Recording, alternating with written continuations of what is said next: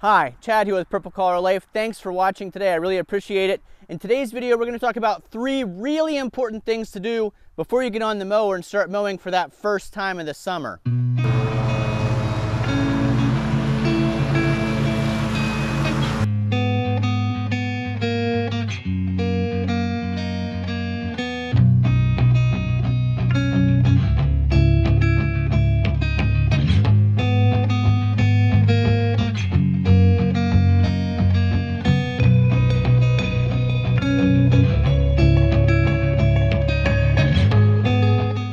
Now I'll be mowing with my Toro TIMECUTTER, but these 3 very important steps apply to any mower and any situation. So first of all, it is that time of year and our yard's getting a little bit strange. You can see an area like this, the grass is getting pretty high. We're probably at 8, 9, 10 inches on these little sprouts. They're sticking up pretty good. Whereas an area like this, the grass isn't even high enough to mow yet. You know, in the spring days like today where you've got some high areas, some low areas, it's better to go ahead and mow it. If you let the high areas get too high, then you're gonna have to rake and you're gonna have all that grass either that you're collecting or sitting on top of the fresh growth. Now you might be thinking this video is just about 3 specific things to do to your mower before you mow, but it's more than that. Thing number 1 happens before you even go near the mower. So let's talk about thing number 1 to do before the first time you mow. The very first thing you want to do is prepare your yard. You can see here in the yard I've got a lot of gravel from plowing snow in the wintertime. I actually did a previous video about using the Stihl Magnum backpack blower to move that gravel out of the yard along the driveway. This is actually an area where I had a pretty big pile of snow. The snow's finally melted and now this gravel's all here. So I can use the backpack blower to do that. If you don't have a backpack blower, you can always use a rake. But it's important to get the rocks and the sticks out of the yard, because if you spend all this time getting your mower ready, sharpening the blades, etc., then you come in and hit all these rocks, sharpening the blades was for nothing. So step 1, get your yard cleaned up. That includes removing any rocks, picking up all the sticks, the dog landmines. So in our case, Olive leaves some pretty good landmines throughout the winter. Mackenzie does a good job of cleaning them up most of the time, but before the first mow, I want to get all those cleaned up so that I'm not hitting them with the mower or riding through them with my tires. We'll start with the rocks.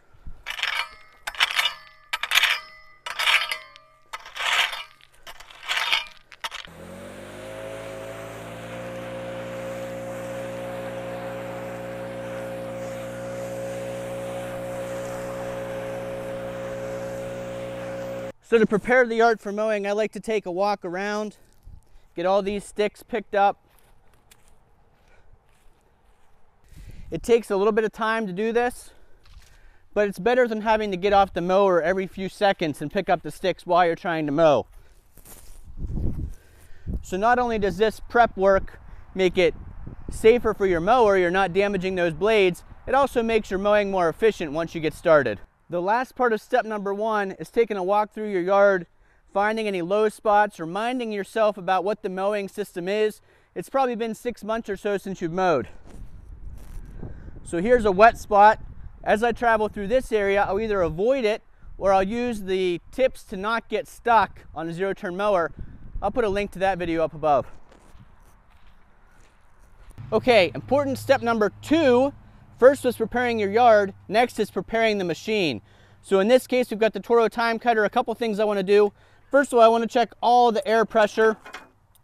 I use this Astro AI air gauge. It tells me what the air pressure is.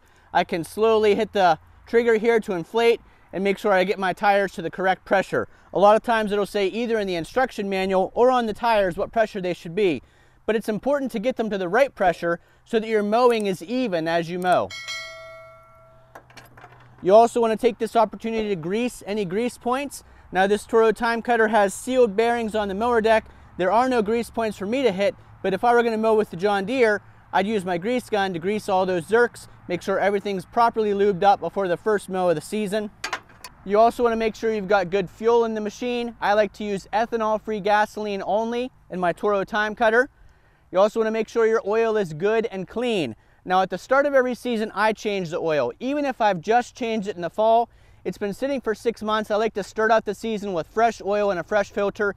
It's a little bit of an expense, but much less than a motor overhaul. So I go ahead and order my Toro TIMECUTTER oil filters. I'll put a link down below it'll be an Amazon affiliate link, so it won't cost you anything more, but it will give me credit for sending you to Amazon.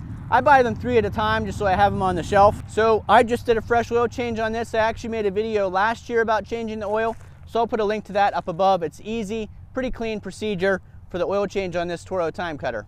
In addition to changing the oil and checking all the air pressure in the tires, some other things I like to do before the start of each season is change out the air filter on this Toro Time Cutter. It's really easy to get to right here.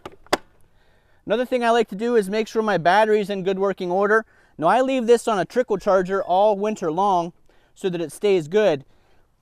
But the battery is pretty important to making sure you don't have misses, making sure you're not always messing with this machine when you come out to start it up.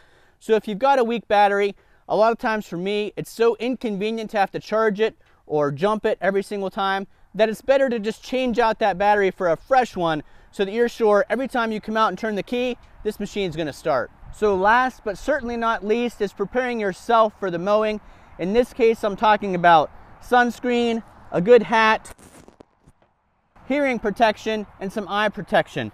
I was out at Mackenzie's track meet yesterday and I got a little bit of sun out there. So today I made sure to get some sunscreen on, wear a hat. Obviously you want to protect your ears anytime you're running equipment that could pose hearing potential damage. So it's important to get a good set of hearing protection. I like these 3M Work Tunes. I'll put a link to those down below. I've used these for a couple years now. I've tried other products. These are still my favorite.